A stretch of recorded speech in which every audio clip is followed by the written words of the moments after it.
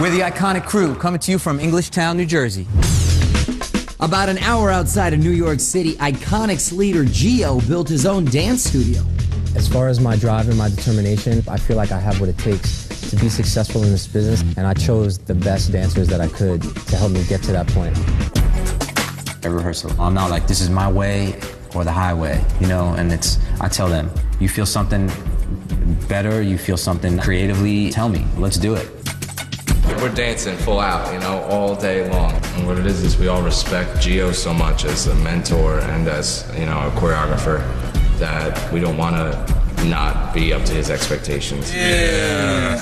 You got to figure if we get to LA, it's going to be like the best of the best right here. So we got to step it up. And that's exactly what they did. The judges loved it. I'm proud of these guys. Big challenge this week. We do want to tell a story, so it's about Iconic weathering the storm. Imagine that we got these umbrellas. It's really scary when we don't even have our props yet today and we're rehearsing and we're just hoping for the best when show day comes. You know, cyclone and the storm and the umbrellas, they brought a prop into the mix. 5 and 6, 7. This week, I expect to be on top. We're gonna weather the storm. Thank you for the sound effects. Bro, you need a breath mint.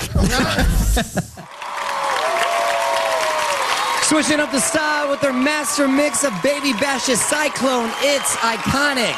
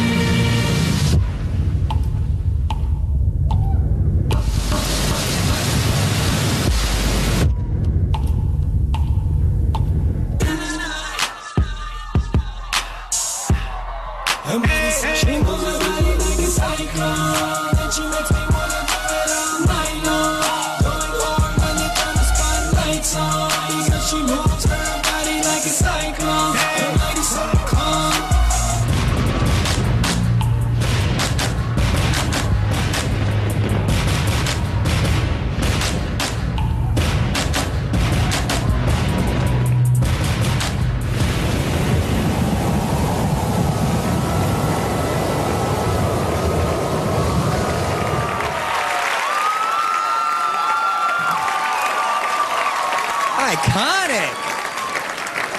Shane! You know what? To be honest, I thought y'all were gonna come out here and it was gonna get kind of corny because you can only do so much with that style.